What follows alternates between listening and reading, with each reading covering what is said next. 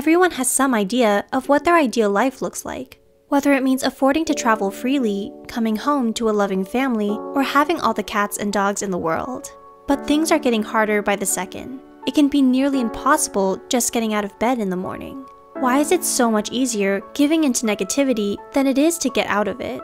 Depression doesn't just weigh down our shoulders. It lies, often telling us that we're not in control of our lives, but we are.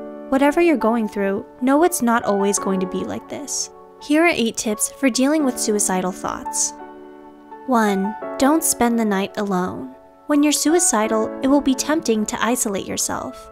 Do you lock yourself in your room, shut the blinds, and hide underneath your covers? The thing about depression is that the darkness will welcome you, but this only makes you susceptible to believe your negative thoughts. Watch out for your safety, and don't spend the night alone. Call up your family, friends, or lover. Tell them how you're feeling. If possible, sleeping over at their place is even better. Having company around can do wonders for you, because it means keeping those bad thoughts at bay, or allowing the new environment to boost your mood. 2. Cut off all ties with toxic people. Research shows that keeping toxic people in your life isn't just stressful, it can actually kill you. One study showed that subjects in negative relationships had a higher risk of developing cardiac problems. If someone is abusing you, physically or emotionally, please call the police for help.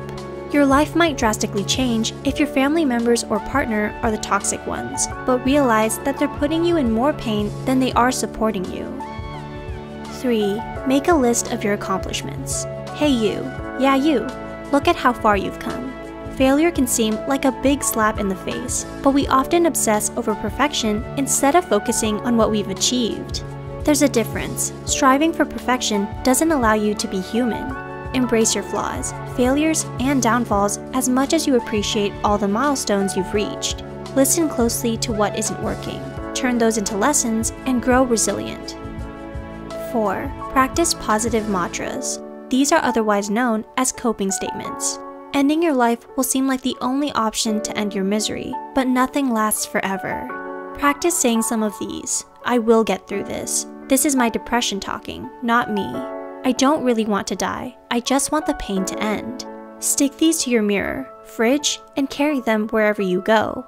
Let them be friendly reminders to be kind to yourself. You got this. 5. Find a therapist. Most people shrug this idea off because they might not be able to afford it. But there are options, especially if you're a student. An open mind is what will ultimately get you help. Call your insurance company for any insights they might have. It never hurts to ask your family doctor, too. Networks exist for a reason, and the more professional advice you receive, the faster you can find and work with a professional. 6. If it's urgent, please call the police. This won't necessarily stop your suicidal thoughts, but they will stop you from going through with the act.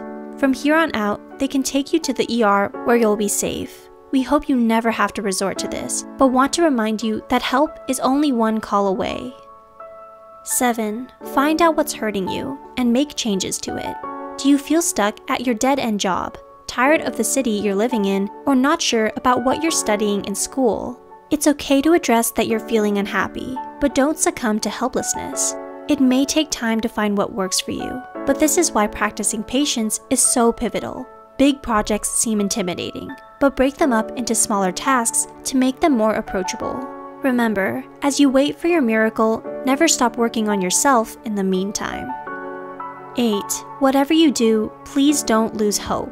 I know it's easier said than done, but committing suicide will end everything, including the amazing days ahead that you won't be alive for.